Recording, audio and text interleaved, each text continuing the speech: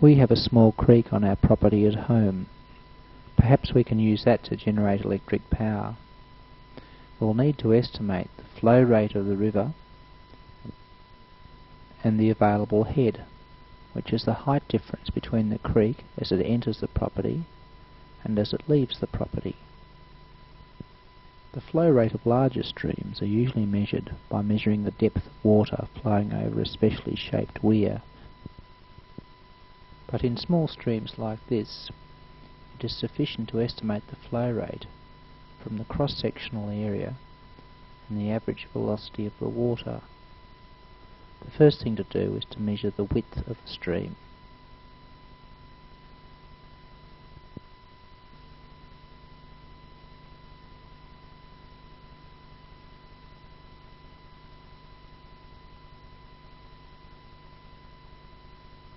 Which is 800 millimeters.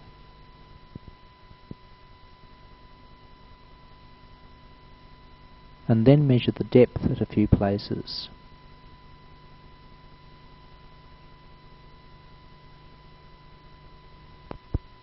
To get an idea of the shape of the riverbed.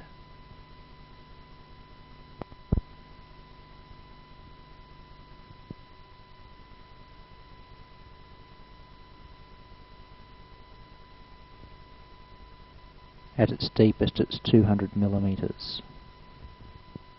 I can approximate the cross-section of the creek as a triangle, in which case its cross-sectional area is a half its width times its depth.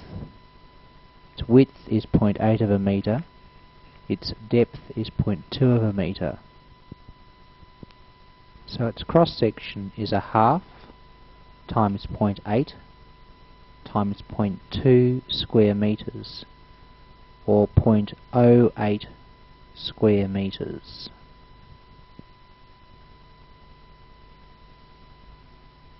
The velocity of the stream can be measured by dropping leaves into the stream and seeing how long they take to travel 1 metre.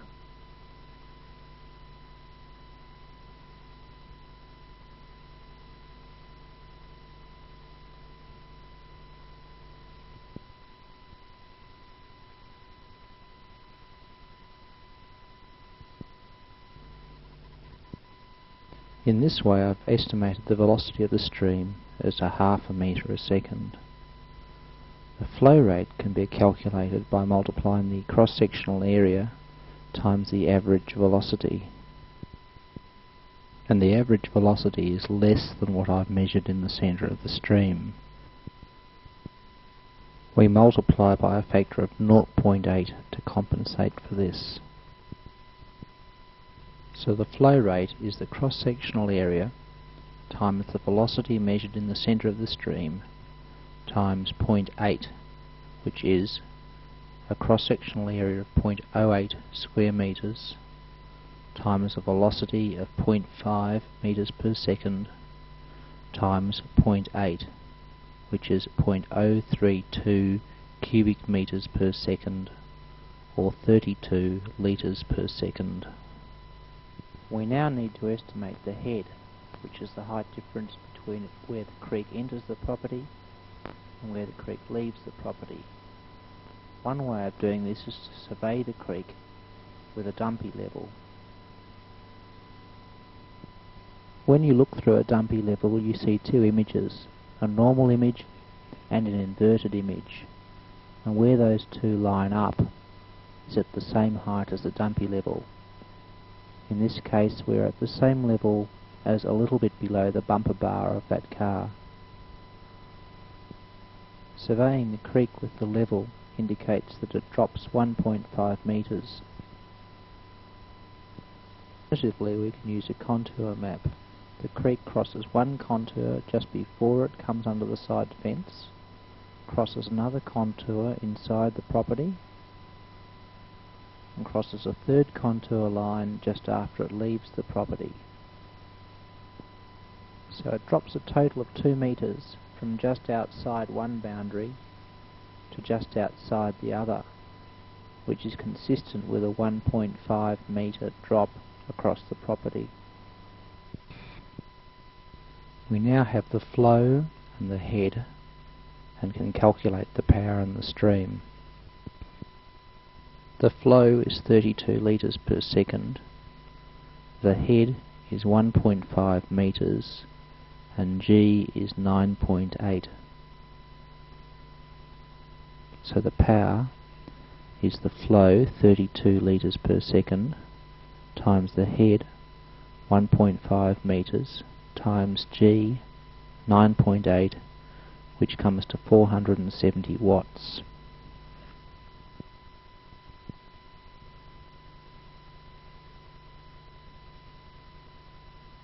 The actual power we can get from the generator will be less from this. There will be head losses in the pipe, losses in the turbine and generator, and the flow in the creek will vary through the year. We can expect 10% head loss in the pipe, turbine and generator efficiency of 60%, and the flow to vary down to 25% of the flow we've measured. So the power generated will be 470 watts times 0.9 times 0.6 times 0.25 equals 64 watts.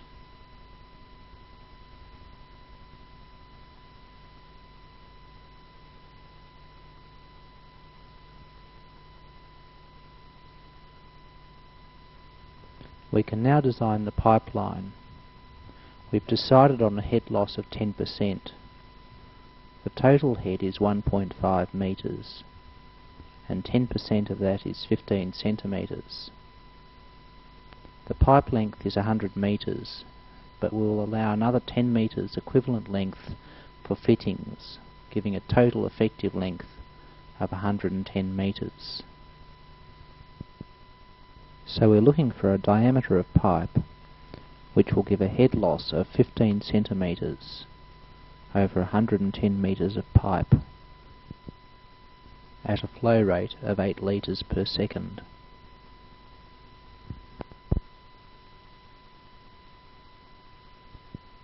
This is a chart which shows head losses for various diameters of PVC pipe. The head loss per 1,000 metres is shown on the vertical axis, and the flow rate in litres per second is shown on the horizontal axis. The head loss is 1.4 metres in 1,000 metres, and the flow rate is 8 litres per second.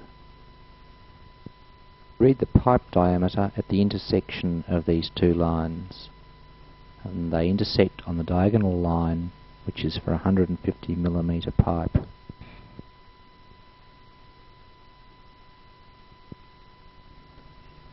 Another consideration in the design of the system is that a small babbling brook can turn into a raging torrent after heavy rains.